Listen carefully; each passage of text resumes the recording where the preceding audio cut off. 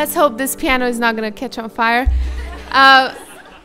If you would please come forward and have a seat. We're going to start into our divine service. So please come reverently and find yourself a seat. And we continue with our song service. Thank you. We sang about amazing grace. Now let us sing about amazing love. Hymn number 198. And can it be? Let us sing it with conviction and power, like we mean it, because we do.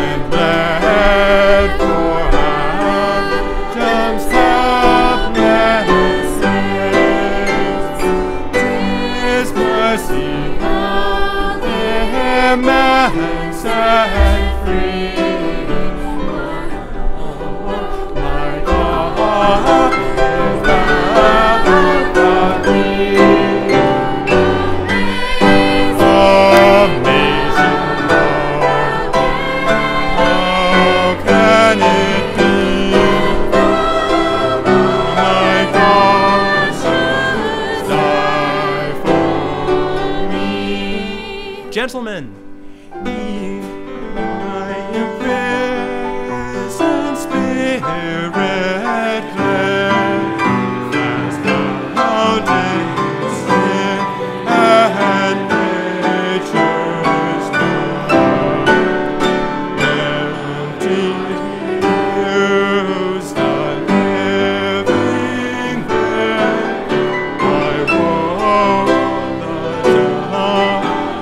Fire.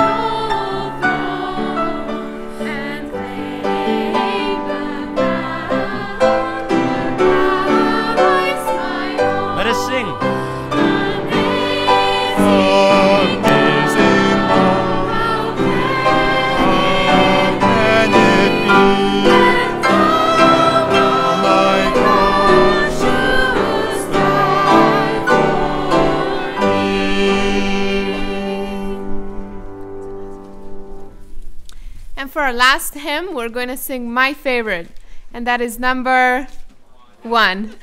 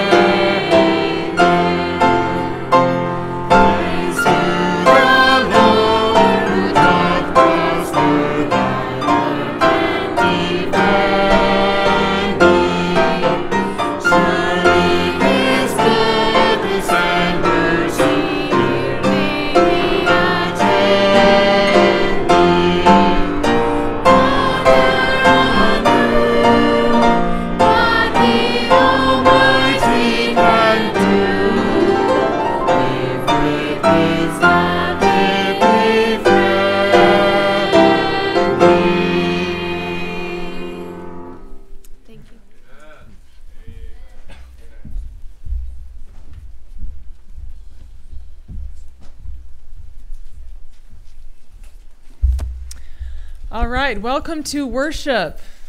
Wasn't that an amazing Bible study we had this morning? That was such a blessing, and we get more. The Lord wants to come and reveal himself to us in worship. You know, if we didn't have sin, we would be in the presence, the literal presence of God during worship. And yet, his Holy Spirit comes to dwell with us during this time. And so, where's the handheld mic? I guess there isn't one. But if you can, let's kneel for prayer and come before the Lord.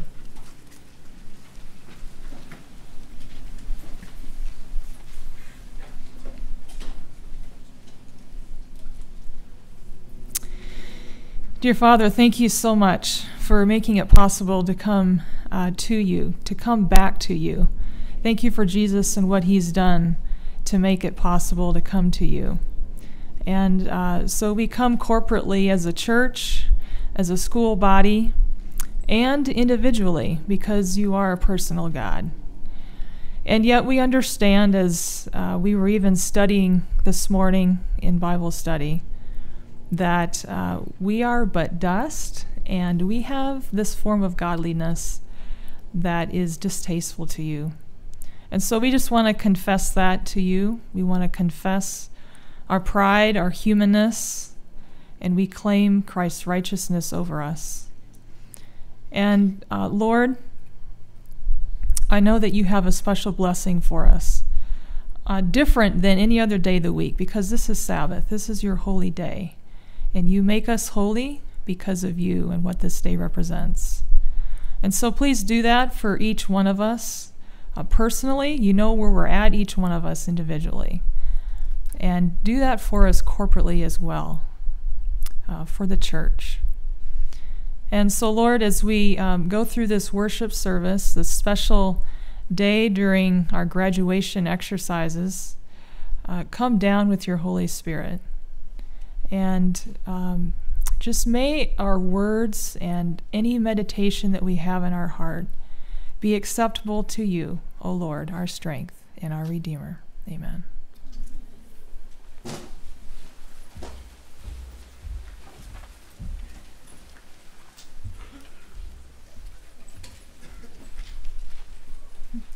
Happy Sabbath. Our scripture this morning is from Romans, chapter 12, verses 1 through 3.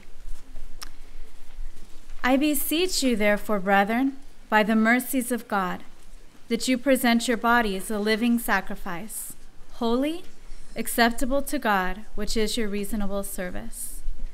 And do not be conformed to this world, but be transformed by the renewing of your mind, that you may prove what is that good and acceptable and perfect will of God. For I say, through the grace given to me, to everyone who is among you, not to think of himself more highly than he ought to think, but to think soberly, as God has dealt to each one a measure of faith.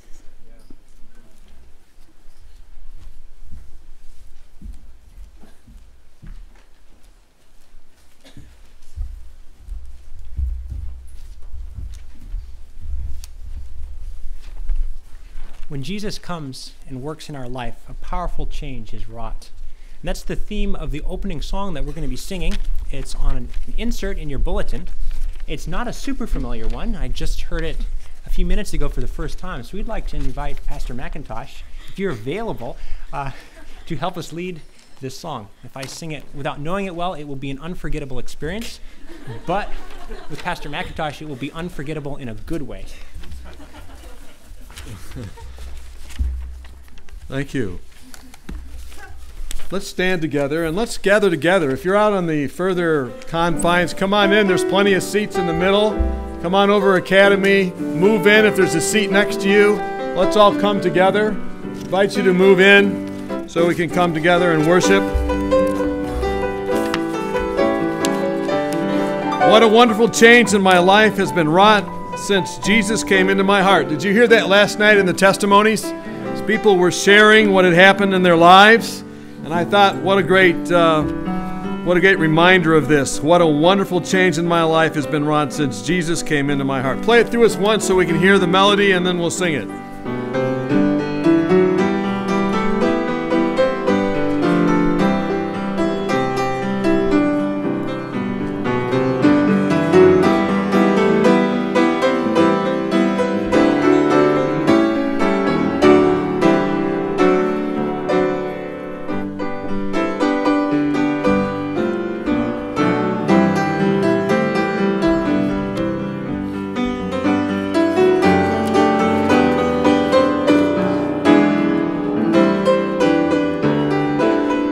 Try it together. What a wonderful change in my life has been wrought since Jesus came into my heart. I have light in my soul for which I long have sought since Jesus came into my heart. Since Jesus came into my heart. To my heart. Of joy o'er my soul, like the sea billows roll. Jesus came into my heart. I have ceased from my wandering and going astray, since Jesus came into my heart. And my sins, which are many, are all washed away, since Jesus came into my heart.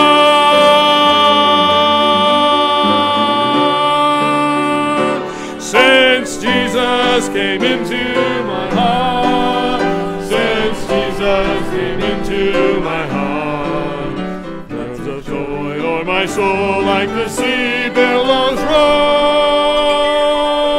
Since Jesus came into my heart, I'm possessed of a hope that is steadfast and sure, since Jesus came into my heart. No dark clouds of doubt now my pathway obscure, since Jesus came into my heart. Since Jesus came into my heart. Since Jesus came into my heart. Floods of joy o'er my soul, like the sea billows roll. Since Jesus came into my heart, there's the light Jesus came into my heart.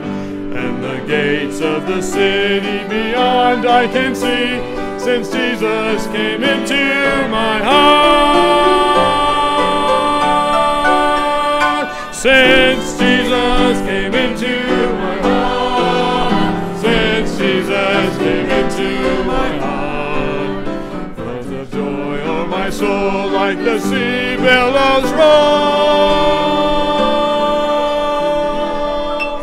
Since Jesus came into my heart, I shall go there to dwell in that city I know. Since Jesus came into my heart, I am happy, so happy as onward I go. Since Jesus came into my heart. Since Jesus came into my heart. Since Jesus came into my heart. Floods of joy o'er my soul like the sea billows roll. Since Jesus came into my heart. Amen.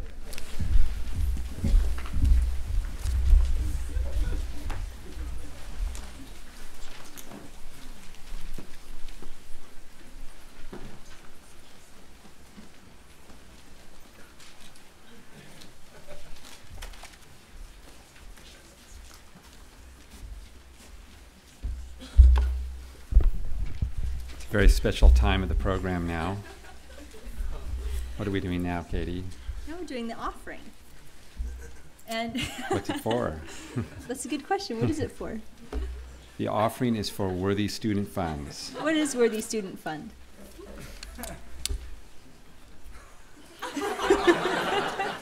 There are a number of students that sit in my office, Katie, every single year.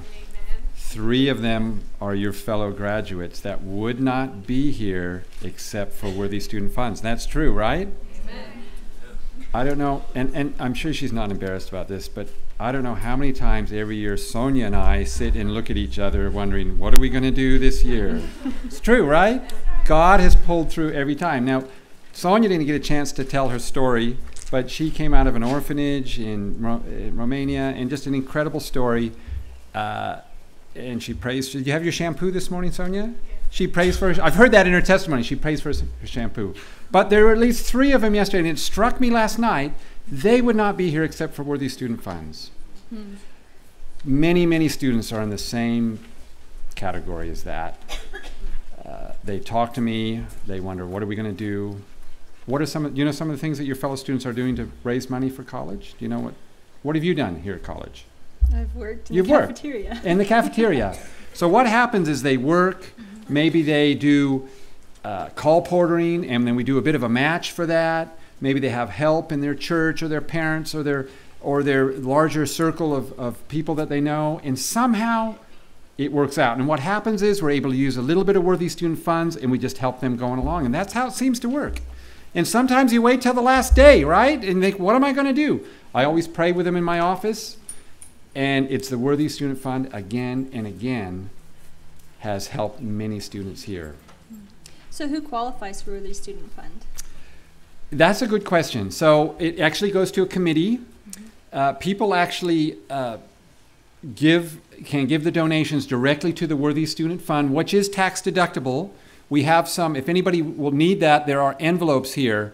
You can put your name and address on that, and you'll get a tax deductible. That is a tax deductible donation. If you put it on your check, you can write made out to Weimar College and put Worthy Student Fund on the info line, and then it goes into that committee, and then students will ask or apply for Worthy Student Funds, and that committee looks at the situation and then awards the funds from that committee based on need. And usually we're overwhelmed by the need. Mm-hmm. So where does Worthy Student Fund come from? I'm guessing that's what we're giving to right now. So your checkbooks, your pockets, your wallets comes for the Worthy Student Funds. It keeps our students going. You know what? We had I believe it was a lady that gave a very, and people can specify this, she gave a very substantial donation to the Worthy Student Funds, but she said she wanted these funds to be matched. Rebecca, some of our students went out and they raised funds, and those funds were able to be matched. And we just finished the last of those funds just a few days ago. So that was just another person that said, look, I want to do this if people match it. And she gave a very substantial. And that helped many, many students. And then we just, and we've been exhausting the pool, and it happens all the time. So this is a very good cause, and many of us wouldn't be here if it weren't for that. So just remember that as you're giving to God. Yes, so Katie, we'll ask you to have the prayer. The ushers will then take up the offering. There's baskets there. There's envelopes if you need them. Come see any of the staff afterwards. If you needed more time, we'll be happy to talk to you. But you are the ones. Okay, so this is you can actually just put your name and address on the envelope if you have cash, for instance, and want a tax-deductible receipt. Or the checks can be made out to Weimar College, but Worthy Student Fund. And you will help many, many students, like 3 of our graduates here, that would not be here except for Worthy Student Fund. And they just wouldn't be here. Some of them were like, well, I guess I'm going home. And they're here, and they're graduating today because they got help. And I know they're not embarrassed by that, but they're giving glory to God because of that. And sometimes it's a little overwhelming when I'm talking to them. And I just don't know what to do. And we pray.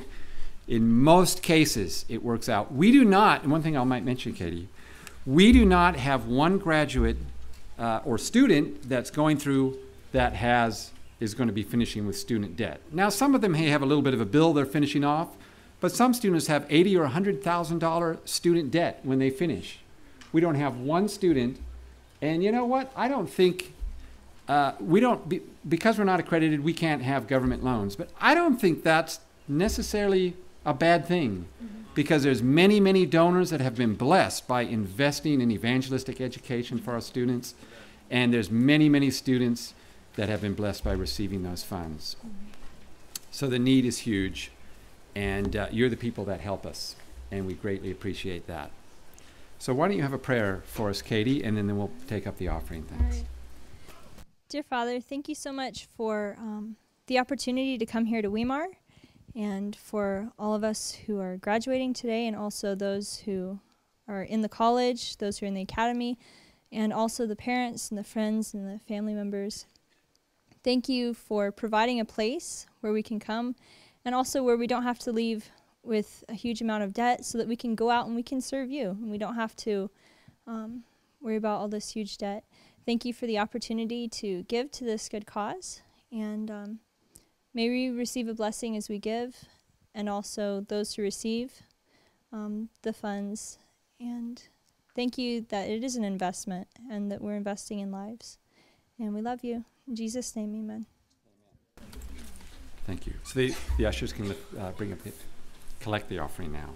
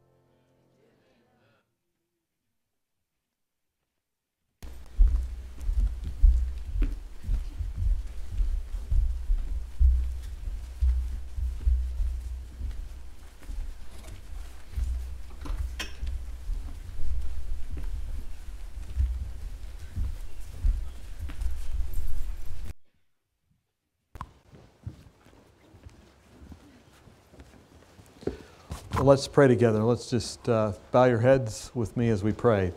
Father in heaven, we're thankful today that this anthem has reminded us that things can be well with our soul.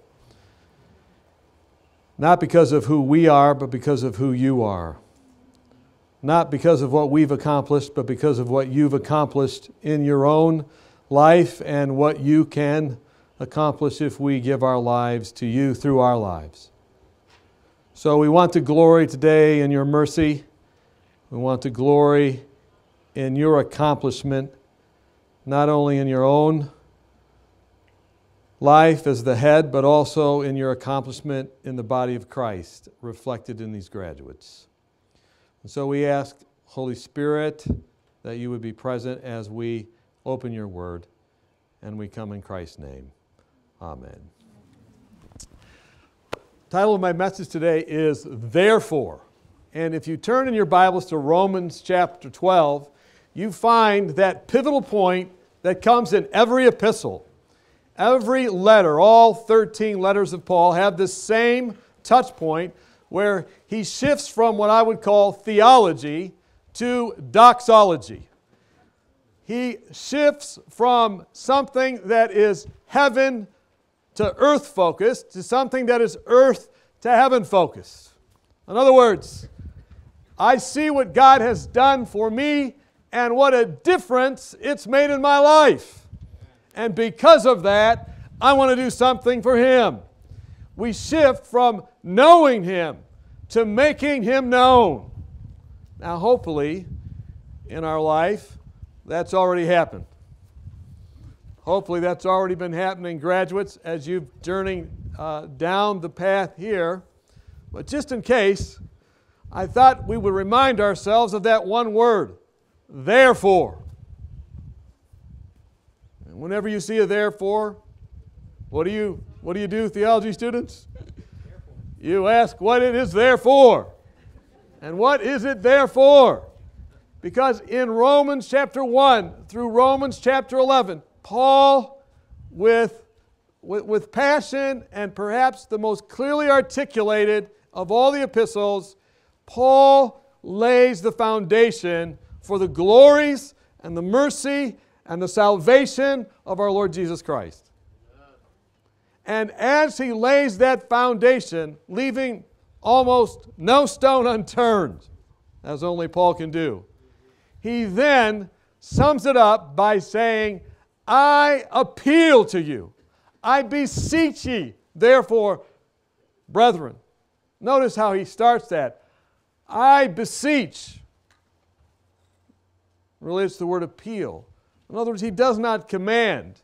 If he has to command at this point, then God was not as glorious as he was saying in the first 11 chapters. If he has to command and say, now you better do what I say, then he missed the point. But now he's just saying, after laying out the glories of our Lord Jesus Christ, he says, look, brothers. In other words, we're on an equal setting. We're all on an equal setting here at the foot of what Christ has done. Brethren, I appeal to you by the mercies of God. In other words, the motivating thing here is not Paul's eloquence. The motivating thing here is not Paul's character, although it had something to do with not himself, but the mercies of God. The motivating thing is the mercy of God. Do you see the point being made here in Romans? And that's why he just says, look, I just appeal to you. It's like a person giving their best argument. Let me lay down all the reasons that I believe Christ loves you. And now I appeal to you. Therefore, brethren, I beseech you by the mercies of God. But Paul has a concern. He has a concern, and you find it there in Romans chapter 12. Romans chapter 12. You see a little concern in this 12th chapter, which I might say, this pivot chapter, it moves from, like I said, theology to doxology. And he says, look, I think there's a concern that I have. And that concern is that you don't fully understand the glories of the mercy of God, and you get tripped up with something. Notice it there, Romans chapter 12, verse 3. I say, through the grace given to me. In other words, he says, look, I'm about ready to make a grace statement. Now, many times when we talk about grace, we think it's just some kind of mamby-pamby kind of marshmallow kind of anything goes type thing. No, grace has a backbone. It's not a jellyfish. It's not a chameleon that changes with the colors of the times. It doesn't turn green when it's on a green stage and red when it's sitting in a red pew. No. Grace has an objective, right? So he says, I appeal to you by, what does it say there?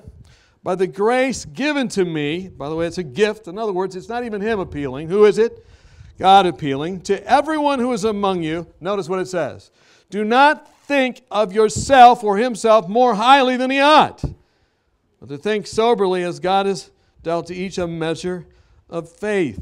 In other words, he's saying, look, don't think so highly of yourself. No, why would I bring that up on a graduation weekend? I mean, it almost seems inappropriate, but I didn't bring it up. Paul brings it up. Therefore, we're going to consider it, right? So he says, look, don't consider yourselves more highly than you ought. Now, you can consider yourself, but just not more highly than you are. That's one text that shows the risk here. Now, look at another one. Verse 16. Be of the same mind to one another. Do not set your mind on high things, but associate with the humble. Do not be wise in your own opinion. So Paul here, as he is making this pivot from theology to doxology, he says, there's one thing that's going to mess up the doxology when you begin to sing it with your life. And that is, if you think too much of yourself. What a terrible thing to say on a graduation weekend. But really what he's saying is, this is not a benediction. You really didn't do anything yet. It's a commencement, as Susan reminded you last night. It's a beginning. So Paul's saying, right? Don't run me out yet. So we paid all that tuition. We're going to come to hear the pastor that our kids was with. Oh, look what he's saying. It's not really that important. We're leaving. No, don't do it. It's a very important concept here, isn't it? That he's bringing up. Why is that so important? Well, I was interested. I was reading a book, a course from Stanford University on willpower. And it's interesting that the most popular class at Stanford University for the community is a seminar on willpower. What is it? How to get it? How to improve it? It's a seminar on self-control. And by the way, when you graduate, it does mean that you exercise some level of self-control. Now, it may mean your teachers exercise more than you did. It may mean less. I don't know what it means exactly. But everyone working together exercised self-control, and they finished a course of study. Yes or no? So this lecture series is one of the most popular at Stanford University.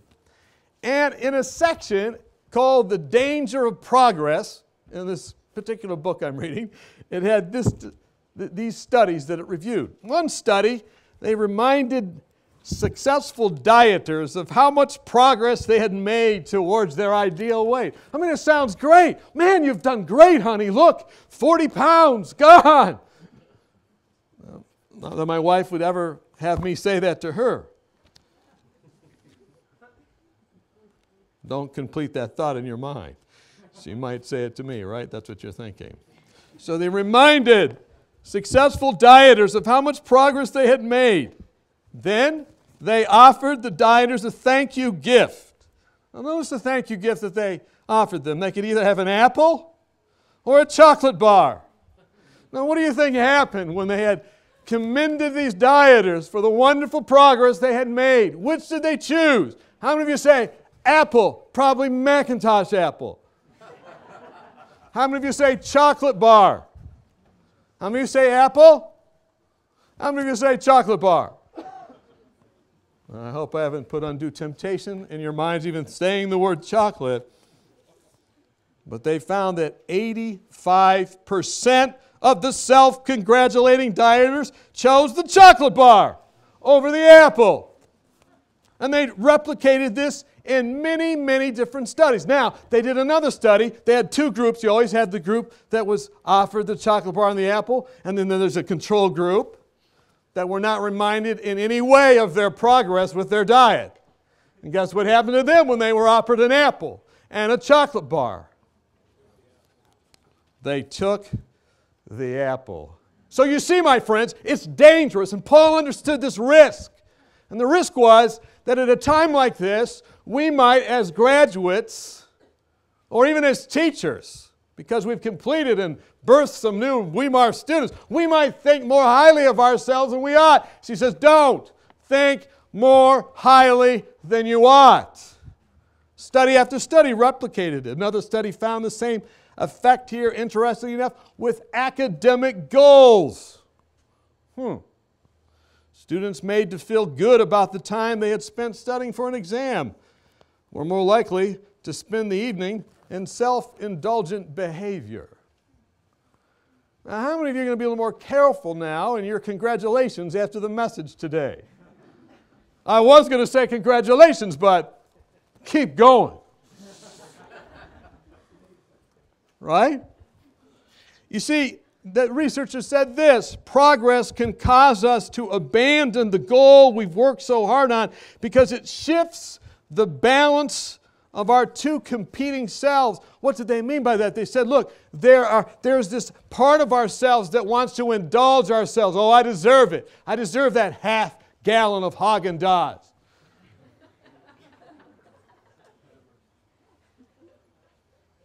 And there's the other part that says, no, you should never have that. And when we congratulate ourselves for something accomplished, if we're not converted, if there hasn't been a transformation in our lives, and even if there has, that other self comes up and says, okay, now that that's covered, take care of me. How about a little cookie for Don?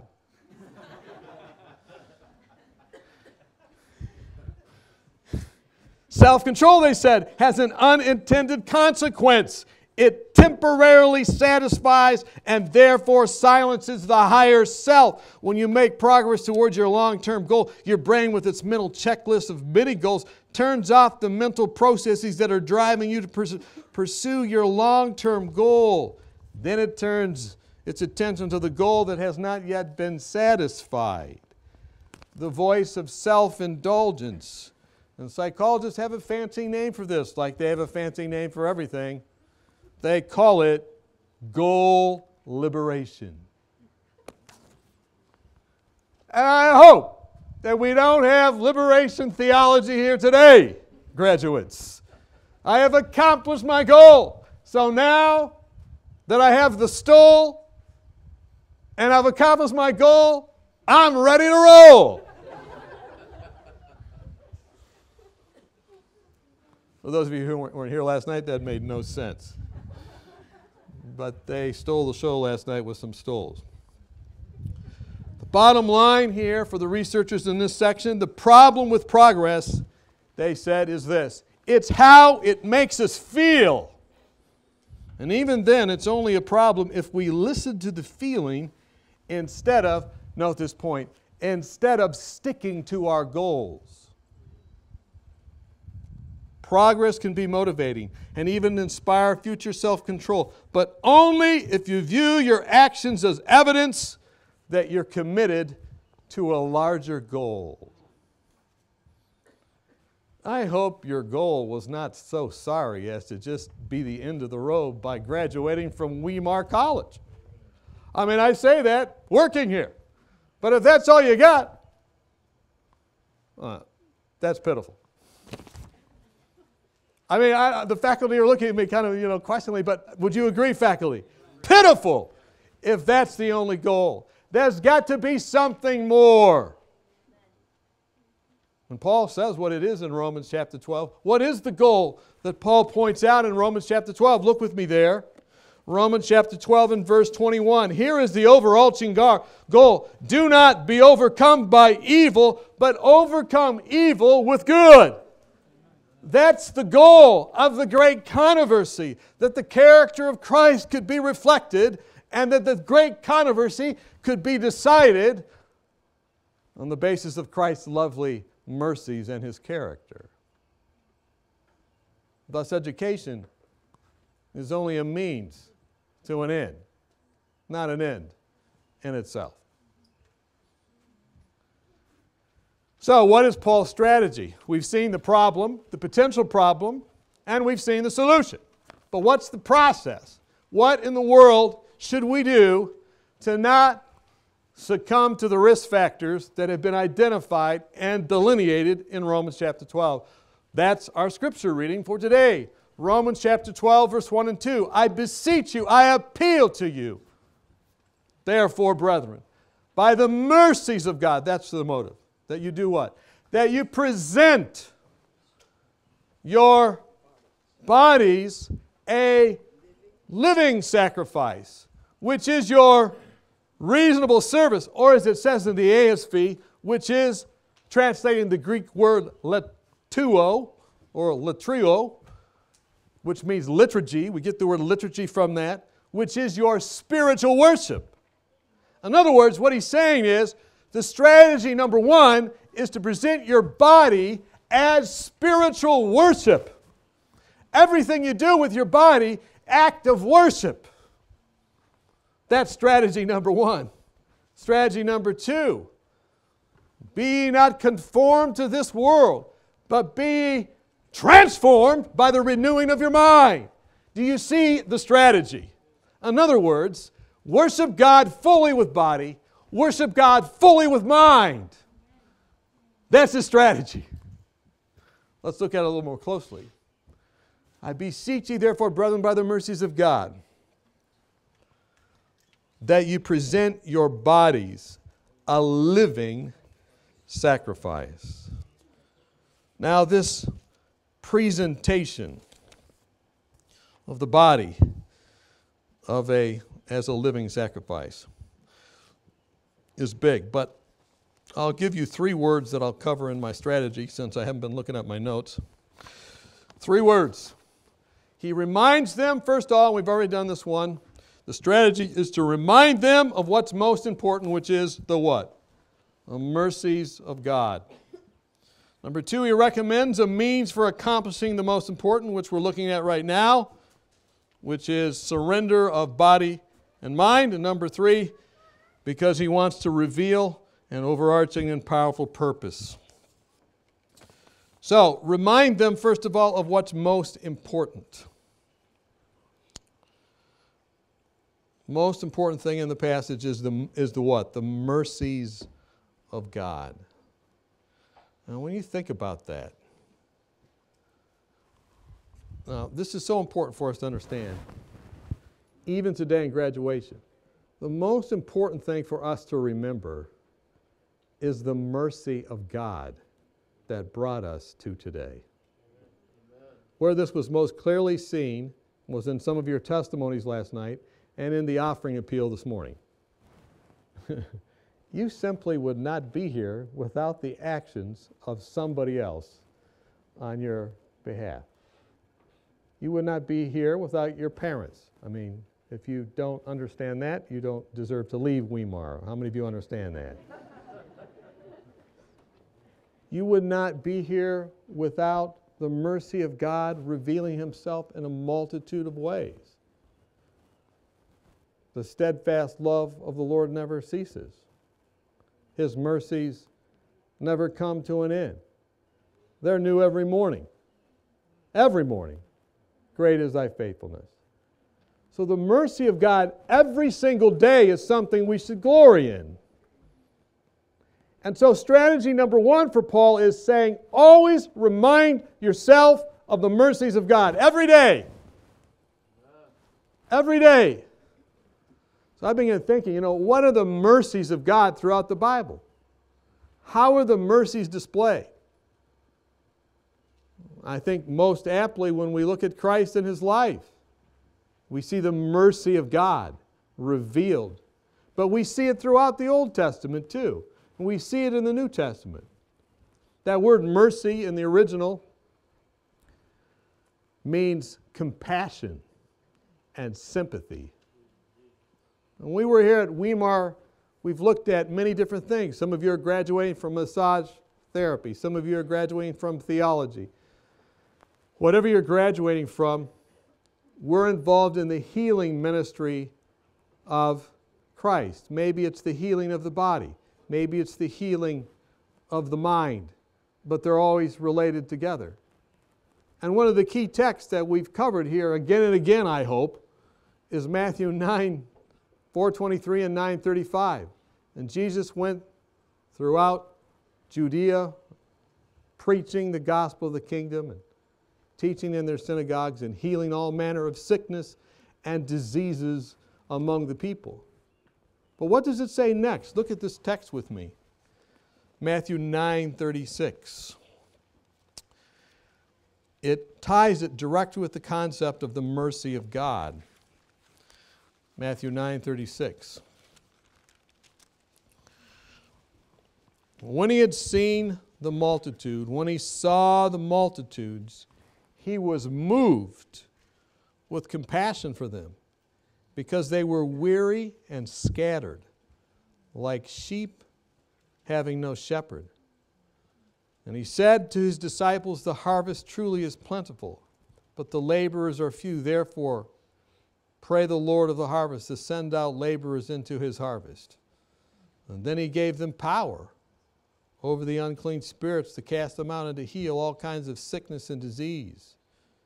Do you see the point? He wanted to remind, Paul did, those who were listening to him of the mercies of God, not only in the Old Testament, but the mercies of God as revealed in the healing ministry of Christ.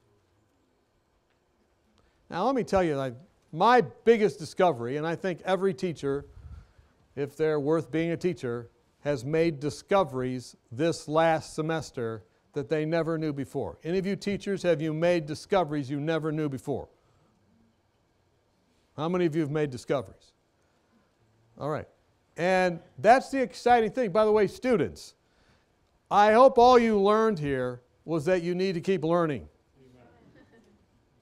Because you've not even learned half of what you need to learn. When I was a kid growing up, they had this TV program called Hogan's Heroes. I'm surprised I'm mentioning this right now, but there was one personage in that particular program whose name was Schultz.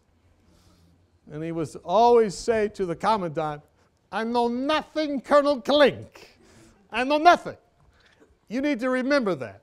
You know nothing. And neither do I.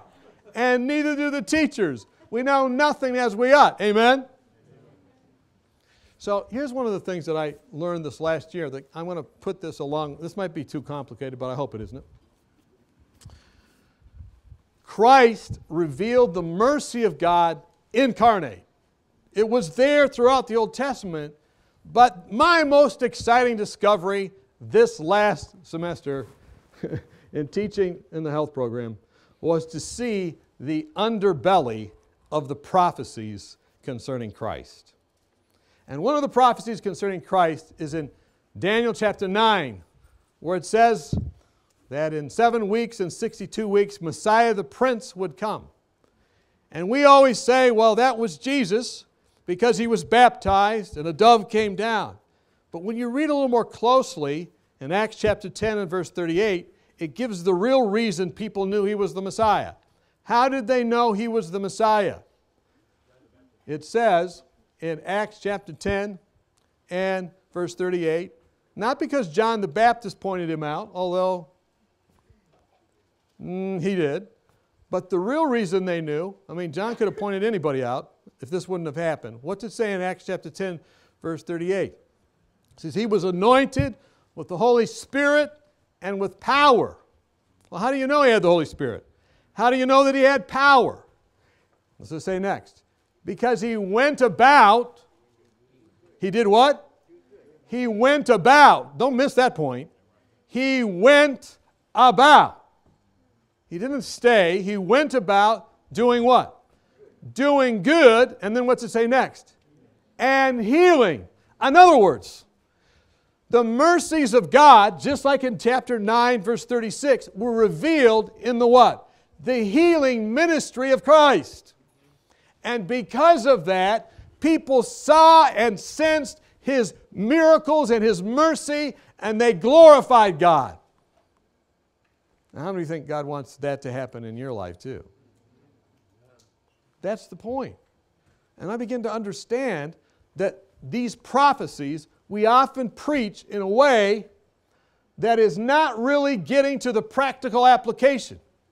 The practical application of a people who follow the Messiah is to act like the Messiah. Not because of their own ability, but because of God's ability. Not because of who they are or what they've accomplished, but because they're pictures of what He's accomplished. Amen? Well, that's 27 AD. Fast forward, what's the next pivot point in that prophecy in Daniel 9? It's 31 AD. What happened in 31 AD? Jesus died on the cross. He died on the cross. Well, how do you know that was significant? Isaiah 53 is an entire chapter saying why it's significant. You know what it says at the end of Isaiah 53? Because He poured out His life unto death, and He was numbered with the transgressors. How is that applied practically? By His stripes we are healed. Not only did He heal physically, 27 AD to 31 AD, He healed emotionally. And when we enter into people's lives, to the extent we do that, that's when we're fulfilling the will of God in our lives. Are you with me? In other words, I don't sense that you're hearing this. Many times we've gone to seminars. I've even preached these seminars where I show all the math. Look, it was 490 years. Look, and right on time He comes in. Right on time He comes in. Right on time. Okay, that's great. But who cares what time it is if nothing happened? Are you with me? So we preach this intellectual version of the prophecies. Look, time, wow! A few people get excited.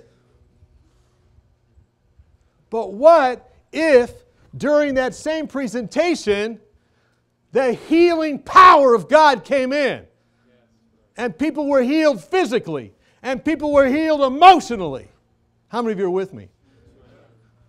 And it's because God's people poured out their life unto death as living sacrifices. I'm standing on this green carpet and I can't help myself, Chad, but I think of a putting surface. Do you ever think of that? I don't even know if you golf. I don't really golf anymore, and when I did, I always got my money's worth. It was more like a marathon than a... But there's a saying in golf, back when I used to do it, I may get this wrong.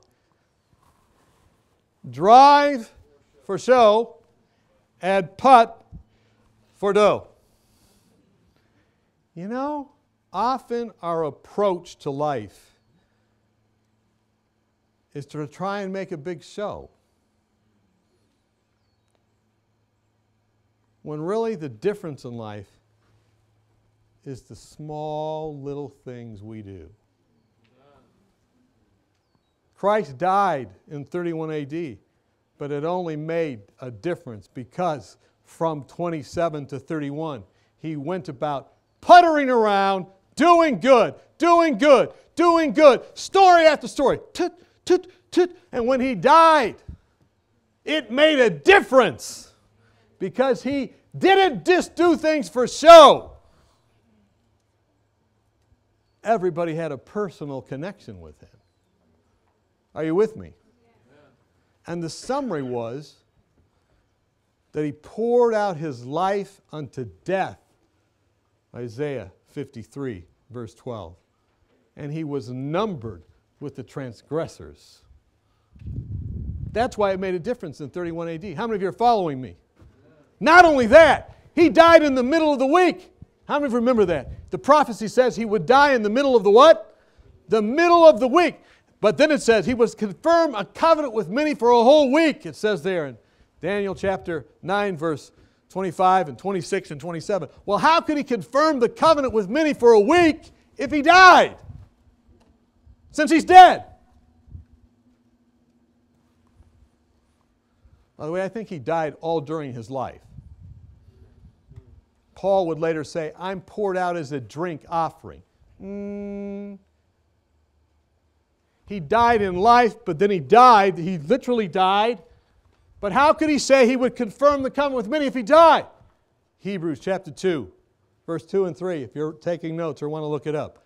How can we neglect so great a salvation, which was first spoken to us by the Lord, and then confirmed to us by those who heard him? How could he confirm a covenant with many for a week? Because he had followers that did the same thing that he did. He went about doing good. They went about doing good. He was a living sacrifice. And because of his great mercy on the cross, they couldn't help themselves.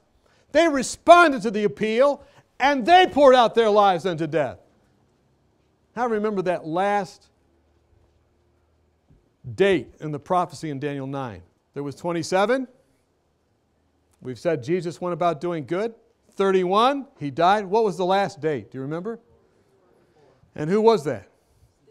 It was Stephen. What was Stephen? He wasn't a martyr at first. He's jumping ahead of me. He was a layperson. And then he became a deacon. He was filled with the Holy Spirit.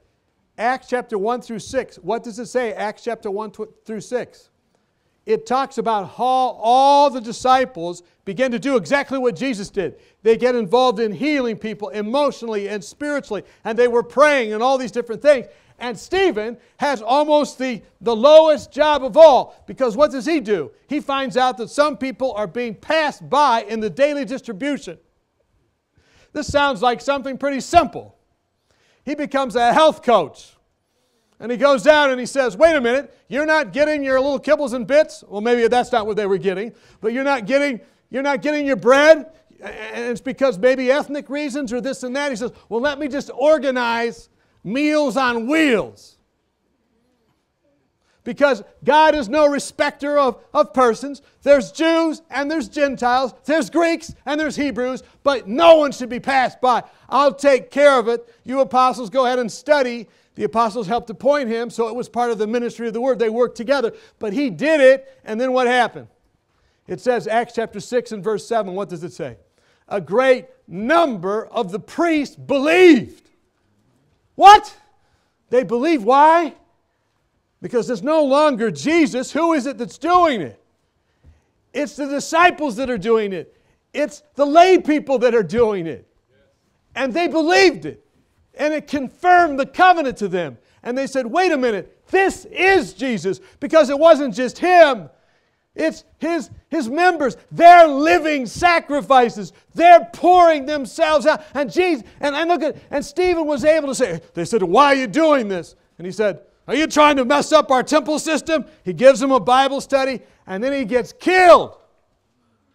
But it started because of humble acts of medical missionary work. How many can see that? He poured out his life unto death. He became a living sacrifice. What happened as a result? What happened as a result? Paul, who wrote the epistle we're reading today, was converted. He was converted right there. That's why he wrote Romans. He says, I beseech you, brethren, by the mercies of God, I appeal to you. Because what I saw in Stephen's life, he was just passing out bread. He was just trying to be like Jesus. and he was killed. And now Jesus has been revealed to me. I'm a new creation. Old things have passed away. All things have become new. I'm new. I used to kill Christians. Now I convert people to Christianity. I've changed. There's a difference in my life. I appeal to you. Please understand, it's not about the stale preaching of the prophecies. It's about actually entering into people's lives. That's the most exciting thing I learned this quarter. How many can say I'm excited about that? I hope you're excited about that. I know you are, because I heard you graduates last night say, we packed it up. And we went to San Francisco. And just with that small 2-week excursion, you got a glimpse of what Jesus was doing. Let me tell you something. I hope we learned something from that here at Weimar, because if you learn so much that all of your testimonies basically talked about only 2 weeks of our educational process, what was happening all the other time? That's what I'm saying to myself. There's an amazing thing that happens when we just get out and go about doing good. It doesn't matter if you get shipped to Lebanon to do it. It doesn't matter if you go to Syria to do it. It doesn't matter if you're in San Francisco. And it wouldn't matter if you walked across the street here in Weimar and found someone of those 600 people that Francois was talking about today and entered into their life. You don't get more holy because you're 2,000 miles away. Amen. What would Jesus do? How many of you think this is something that we should consider? And that's what Paul is saying. Now that I have totally blown my notes, let me just make one other point here, and then what time is it? We better start to wind this down. You see, one of the other reasons I want to bring this forward to you is there have been all kinds of people who succumb to what's called in psychological literature moral license. Is that what it's called? Just a minute. I'm not familiar with these psychological terms. Yeah. Moral licensing. What does that mean? Researchers at Princeton found that if a person believed and said something that proved their superior morality or righteousness in some area, this left them vulnerable to what psychologists call moral licensing. Well, what did they mean by that? When you do something good, this is from a research report, you feel good about yourself. And this means that you're more likely to trust your impulses, which often means you give yourself permission to do something very bad. And guess what the examples they gave were?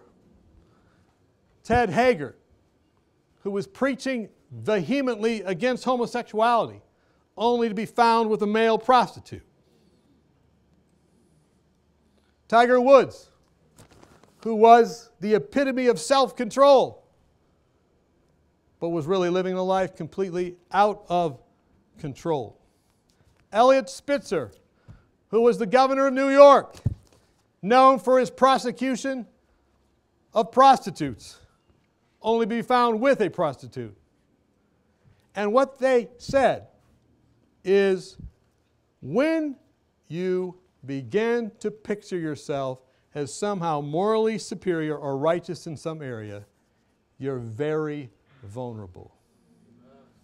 Now, the reason I want to bring this up to you graduates especially is, did you know there's graduates that have left this place who totally have abandoned every single principle here?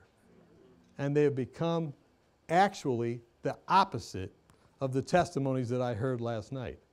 Not only that, I say it to myself and to the faculty. There have been faculty that have been here in this very place that have left and are totally against everything this place stands for. How do you explain it? Psychologists think one reason is because of moral licensing. Shoppers who restrain themselves from buying something tempting are more likely to go home and eat something tempting.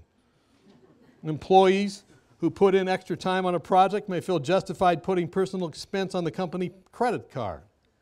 Dieters are more likely to be unfaithful to their wives or husbands. How many want to be afraid when your wife goes on a diet?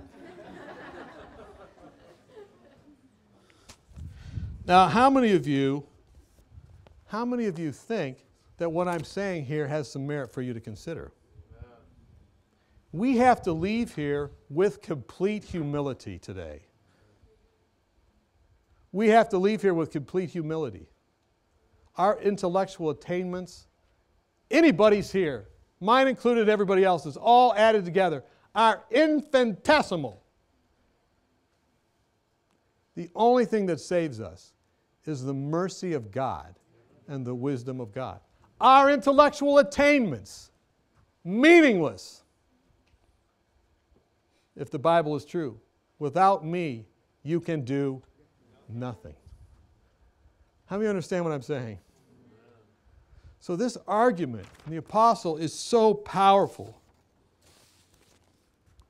So,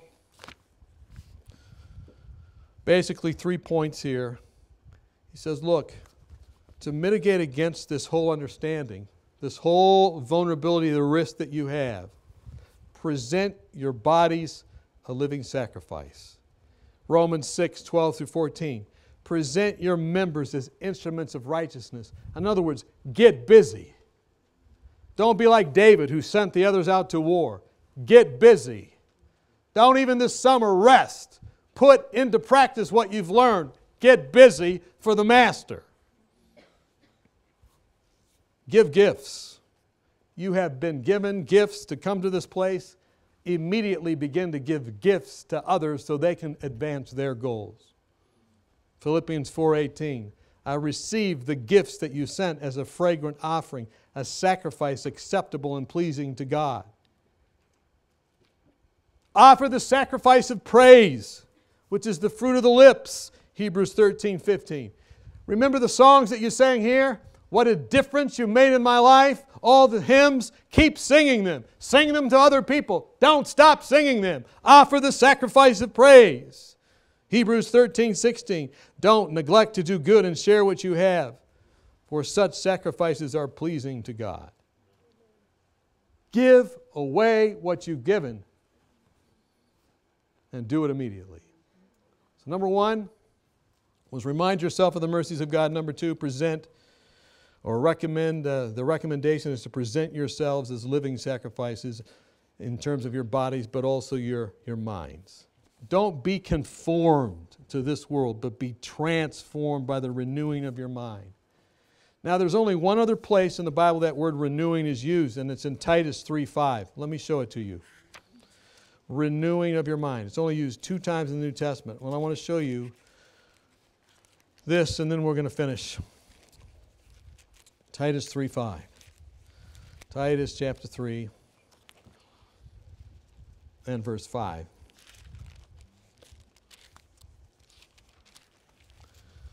Notice what it says, verse 4. When the kindness and love of God our Savior toward men appeared. That's the mercy of God, isn't it? When the kindness and love of God our Savior toward men appeared. Not by works of righteousness which we had done, but according to His, what's it say next? But according to His mercy. Anything you do good is according to His mercy. It's not because of you, it's because of Him. But according to His mercy, He saved us, what's it say next? Through the washing of regeneration and the renewing, same word used for the renewing of the mind, the renewing of the Holy Spirit. Friends, what I need the most and what you need the most is the daily and moment by moment renewing of the Holy Spirit. You need that more than any intellectual attainment. In fact, if you have intellectual attainments, and if you have education without the Holy Spirit, it's the most dangerous thing you can do. Education that's not Christian education is the most dangerous education. And education that purports to be Christian education, that's not really Christian education, is even more dangerous. When you leave this place, don't settle for education. Don't settle for education. Don't settle for supposed Christian education. How many of you understand what I'm saying? When you leave this place, only settle for true Christian education. You know what I think true Christian education is? Education that's actively involved in ministry, where the dependence of the student and of the staff is completely on the Holy Spirit for accomplishing any of their goals. Any of their goals. And true education, I might just say this, is always involved in soul winning. Always involved in soul winning. If you're going to go on, some of you, to medical school, don't go to medical school and think, I don't need to be a soul winner. Go to medical school and say, how can I have enough time to win at least however many souls you want during that time period? The best physicians in my church, and they're now members of the board of this institution, were those who, when they were in their medical school, taught a Sabbath school class, did a branch Sabbath school outreach to kids, and had Bible studies during the week. How many of you want to commit to that right now? My friends, that's true education. If you don't commit to it, you're vulnerable. Don't even go to medical school if you're not committing to that. I'm serious. You will lose your soul. You know how many people I have seen lose their soul by going on to a place that doesn't understand what I just said? You will lose your soul. Is it worth it? And you know, you could lose your soul here too if you're not involved in that. And that's what Paul's trying to say. He says, I plead with you. Don't lose your soul for education. Make sure it's Christian education. Does that make sense? That's the recommended means. And why? Let's just finish briefly, although I could expand it. Why? Look at Romans chapter 12 again. Why is it that we need to remember? Why is it that we mean to recommend this living sacrifice philosophy that he has? Why? Because the world needs a revelation. Verse 2. Do not be conformed to this world. Don't be conformed to education. Only accept true Christian education. But be transformed by the renewing of your mind, that you may, what does it say? That you may prove. You know what that word prove means? It means to give actual evidence. Literally, evidence or argument for the existence of. That you may prove what is that good and acceptable and perfect will of God. How many of you want to be involved not only in education, but being used by God to educate concerning the will of God? How many want that to happen? And that happens in very simple ways. It's not the hard ways. It's the very simple ways. It's very simple. I remember I was in London many years ago passing through, and there was a man who was standing in Trafalgar Square. And as he was standing in Trafalgar Square, he was passing out tracts. He was a humble man, but he was a rather direct man, perhaps a tactless man. And as he was handing out those tracts, he would ask the passers-by, he'd say, have you accepted the Lord Jesus Christ? And then if they hadn't, he would give them a gospel tract. I came by and he says, "Have you accepted the Lord Jesus Christ?" he said to me. And I said, "Yes, I have." He goes, "And what faith are you?" And I said, "I'm a Seventh-day Adventist." And he said, "It's of the devil." I said, "What?" He goes, "It's of the devil." And I said, "Well," I said, "thank you very much for that." And I was a little bit upset. I felt my flesh, coming up, but I was, in London. I was just passing through, so I said, "Wow, that's interesting. Probably the rudest guy I ever met. Told me I'm of the devil." Well, he kept his witnessing up, and a group of skinheads came along. And he said something to them, and they did not respond well to his technique. And soon he was surrounded by a sea of skinheads who were ready to end his life. And here he was in the middle of this square, and they're all yelling at him, and they're pushing him back and forth. And I still remember it, like yesterday. He climbs up on a little pedestal. He puts his arms out like he's on the cross. And he said, "Who will stand with me? Who will stand with me for the cause of Christ? Who will stand?" He was mocked. He was beaten. He was bruised. Who will stand for me? I'm ready to die. For me, to die is gain, quoted the Apostle Paul. He quoted some of these texts we've seen. "My life is poured out as a drink offering. I'm ready to die. Who will die with me?" Here I was. And I said, what courage this man has, that he would stand for Christ. So what if he rebuked me? That's the only person I've ever seen that has the boldness of a Christian. I've never seen that before in my life. I felt myself drawn. I stood up, started to walk up to go next with him. I'll stand with him, I thought, and I walked up. I would probably be dead today if something hadn't happened right then. The police came. They took those skinheads away. That's the closest I ever came to dying for Christ, I think. But how many of you want to have that willingness? For me, to die is gain. How many of you want to die before you leave Weimar spiritually or to yourself, to self? How many want to say, not my will, but thy will be done? How many of you remember Christ who said that on the cross? He didn't want to go through that, but he did it for you and for me. Not my will, but Christ. Not my will, but Christ.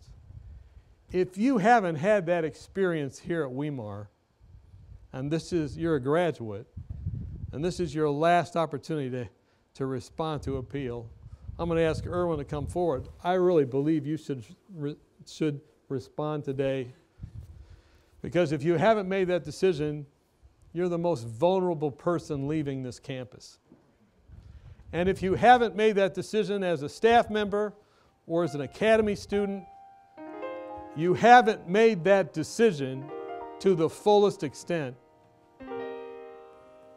I join the Apostle Paul and I say, I beseech ye, therefore, brethren, I appeal to you to look at the mercies of Christ and see how he poured out his life for you, and join him pouring out your life for others.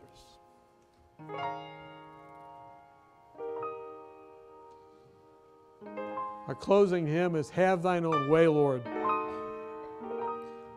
Have Thine Own Way. That song was written by a lady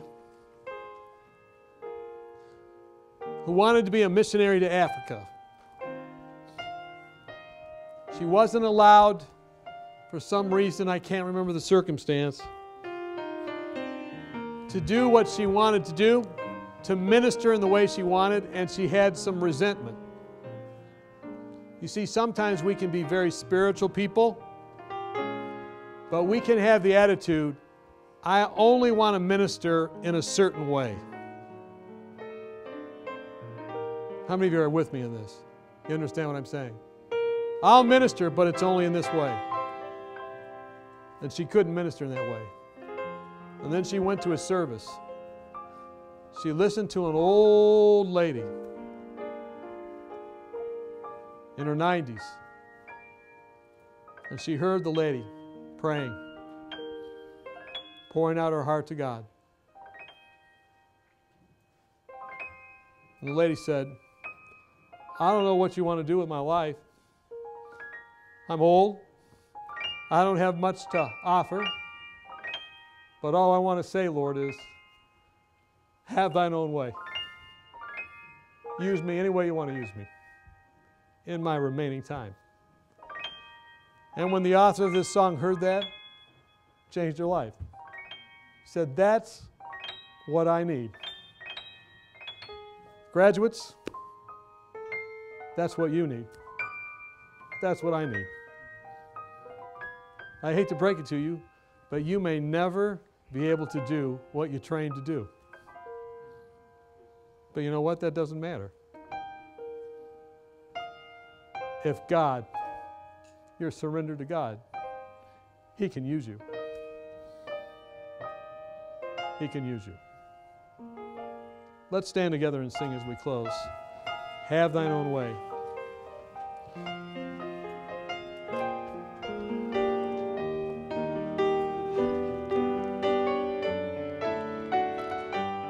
$567.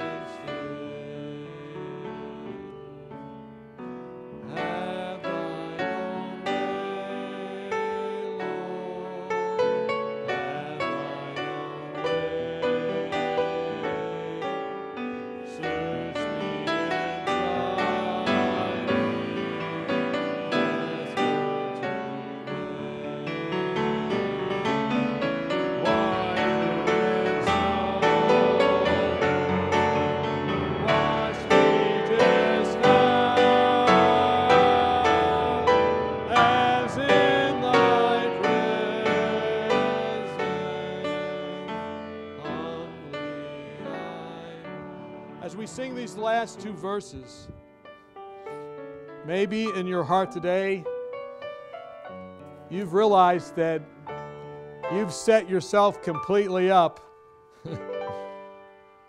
for overmastering temptations by glorying in yourself, your accomplishments. And you've lost sight of the goal. And maybe today you want to say, I want to glory in the goal of God for my life.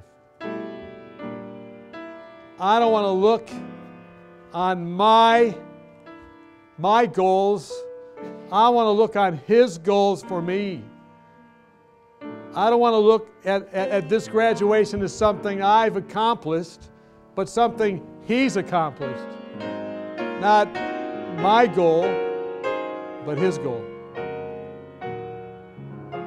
If that's the case,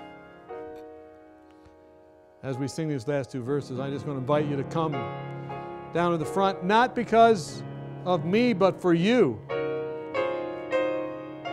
That you can have a time with God where you say, I'm recommitting.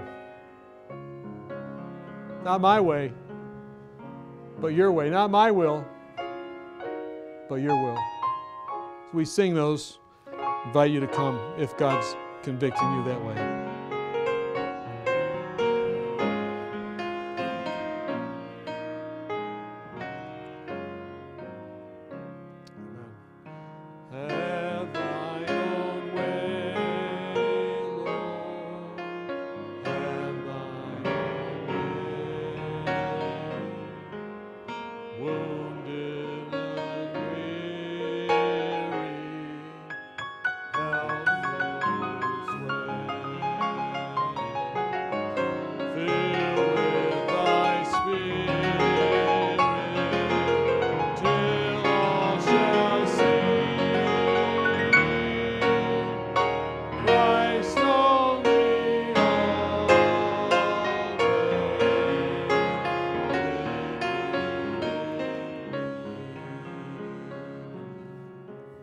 Let's pray together.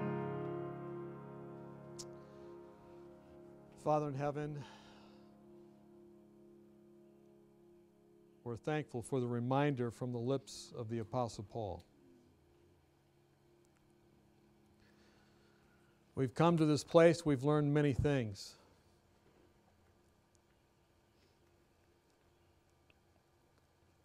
And we want our lives to be not lives of stale, unadopted theology, but lives of powerful, passionate, totally engaged doxology. Whatever we eat, whatever we drink, whatever we do, we want to do it all to the glory of God. Not because of anything we bring, but because everything that you've brought, not because of our merit, but because of your mercy. Mold us and make us after your will. We recommit to you today. We want to totally each day recommit to being reminded of your mercy. We want to pour out our lives for you. We can't do it unless you do it, but that's the goal. Lord, we want to take up our cross and follow you. Not because our cross brings salvation, but because yours has already brought it. We just want to point to your cross.